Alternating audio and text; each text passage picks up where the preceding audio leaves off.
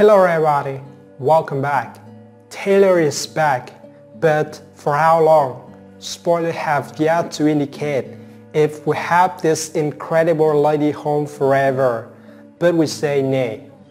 We predict she's just here to reclaim her man and take him back to Europe with her. This doesn't seem too far up considering how Steffy and Thomas are acting. There's an obvious crack in the father's marriage to Brooke, and they are wasting no time pointing Reese in their mother's direction. There's a lot of talk of Taylor still holding in a torch for Reese, and we are fairly certain he's never fully gotten over her. True love dies hard, if it dies at all. Plus, let's face it, Reese's marriage is falling apart and our favorite guy never stays single for very long. We can just see it now.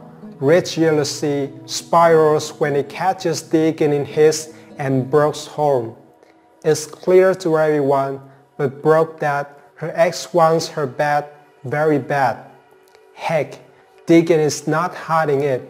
We won't blame Reese when he goes off the rails and packs a bag or his bags. Reese slams that door shut and heads to his daughter's house.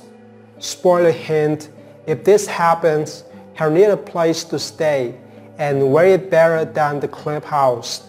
It has Steffy, Finn, the kids, and Taylor too, of course.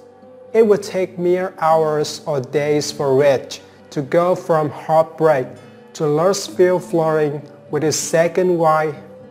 In fact, Reese wouldn't even get those bags unpacked. Instead, he agrees to drop some divorce papers and run off with Taylor. They hop on the Forester jet and head to Paris. It's the land of love, and these two are definitely primed for passion. Whether this leave Brooke in Deacon's arms, we are sure.